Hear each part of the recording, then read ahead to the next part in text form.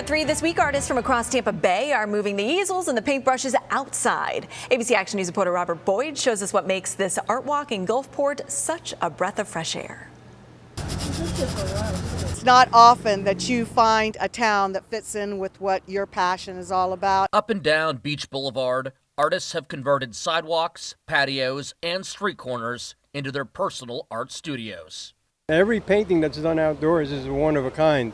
You walk away with a painting that's actually represents a moment in time that'll never occur again. Jack Providente is teaching a plein air art class. His students say painting outside is more challenging than it looks. I noticed the sailboat I wanted to include has already shifted, so things are going to change while you're painting. So you got to be on top of your game. Yes.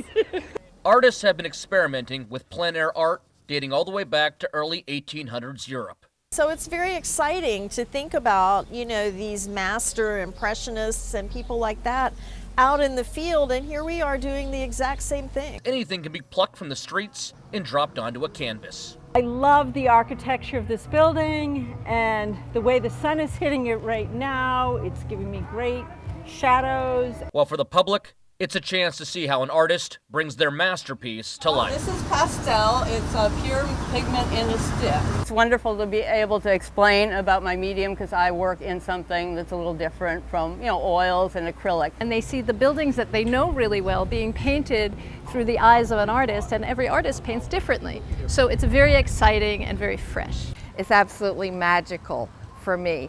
It's like real magic because I don't have that kind of talent.